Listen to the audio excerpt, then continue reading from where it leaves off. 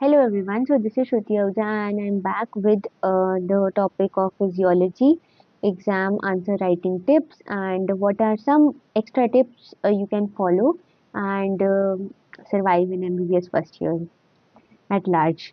So first of all, drawing flowchart, diagram and graph. This is only the, we can say, the golden words and golden line which can help you in physiology.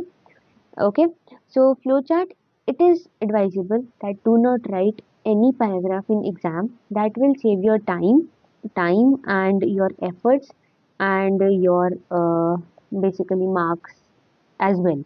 Okay, so clinical correlation, right, wherever possible, and always you can draw a box around it, you can draw a cloud around it, or whatever you like, and to highlight what you want to emphasize on, and what you don't know exactly, do not write, because that is a negative point. Okay, next is now clinical correlation. For example, in neuromuscular junction, I hope NMP is coming in term 1 exams. But in neuromuscular junction, we can see there are many drugs like hemicolinium, we are having botulinum toxin, etc.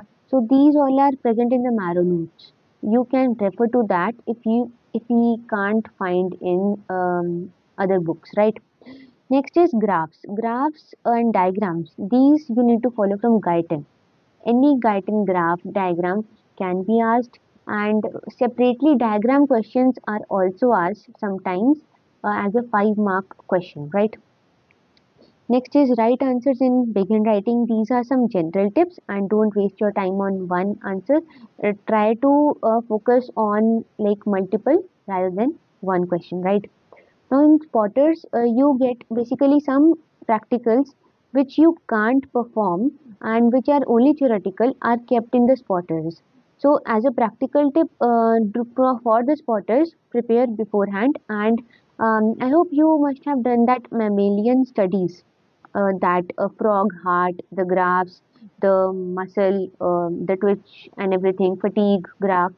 So those graphs are also asked in spotters, and like for example the osmotic fragility test, and they can also ask a sub question, what is the clinical condition in which it is increased, decreased, and physiological cause of increase or decrease. In like they will ask you about WBCs, the neutrophils, the neutrophil, like what is the physiological and pathological cause of neutrophilia, neutropenia, and they can keep you keep for you a slide of new like in which neutrophil is pointed, and they can ask what is the cell.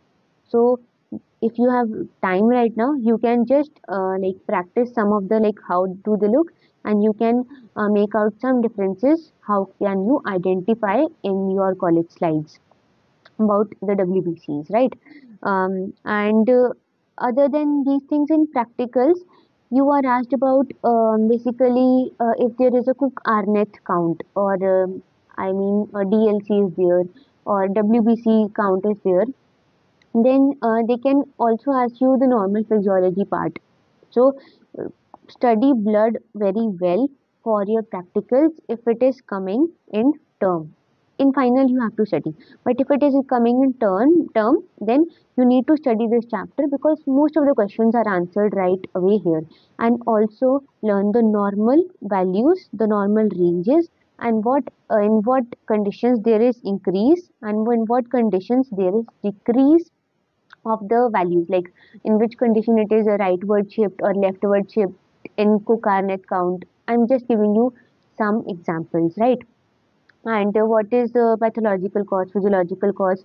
And as a last tip, I am telling you that when you draw a peripheral smear, ensure that it is tongue shaped, and ensure that which the RBC, the basically the DLC, and which one has to be seen from which end, like tail end or head end or the body, in which basically the view you have to see it. If this is your head end and this is the tail, you have to see the slide here or here. You need to ensure that thing also. And while drawing the smear, you can be asked like how to make a good smear. so that practical is also important. You can study all these things from the practical manual, GK PAL or whichever you have. Everything is given right there. So these questions hold much importance. So in practical, you are having spotter and this peripheral smear and this much only. And in theory, I have already told you flowchart, diagram and graphs.